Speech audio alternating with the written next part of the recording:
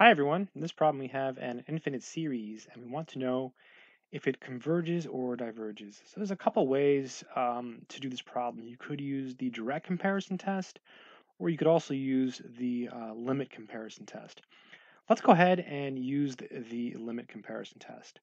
So for the limit comparison test, this piece here is always your a sub n, and your b sub n is something that has the same growth rate. So sometimes this is kind of difficult to figure out, but most of the time you can do the following. You can just look at the leading terms. So up top, there's a 1, and on the bottom, if you think about it, when n is big, adding this 1 is pretty irrelevant. So just ignore the 1, and we have this. And this simplifies to 1 over n, and the square root of n to the fourth is n squared. So this is 1 over n cubed. So this will be our comparison series for the limit comparison test. So the limit comparison test says that if you take the limit as n approaches infinity of a sub n over b sub n, and you get a result which is finite and positive, then the sum of the a's will behave the same as the sum of the b's. Why? Because if this limit gives you a positive number, that basically means that a sub n and b sub n have the same growth rate. So therefore, if you add up their terms, the sum of their terms should also behave the same. Let's go ahead and evaluate this limit to verify that we can use the limit comparison test.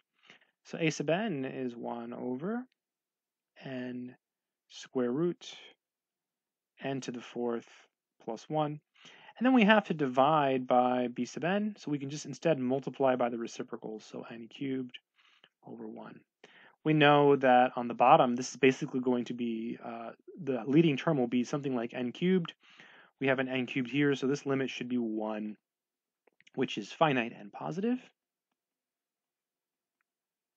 Finite and positive. So the limit comparison test applies. So the LCT applies. So now we just have to explain what happens to the sum of the b's. So note, when we add up all of the b's, so as n runs from 1 to infinity, if we look at 1 over n cubed, this is a p-series. So this is a p-series with p equals 3, which is bigger than 1.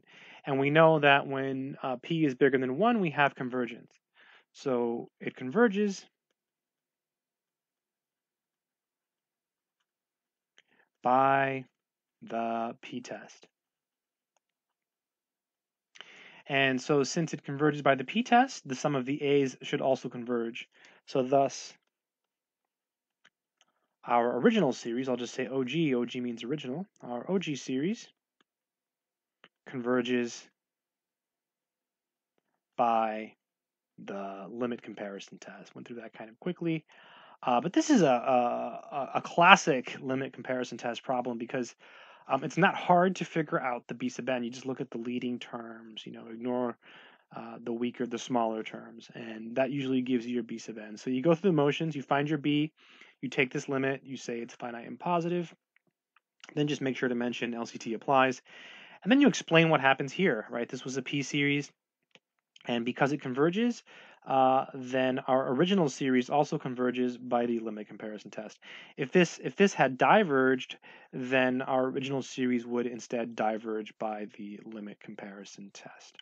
I hope this video has been helpful to anyone out there in the world who is trying to learn some math. Good luck.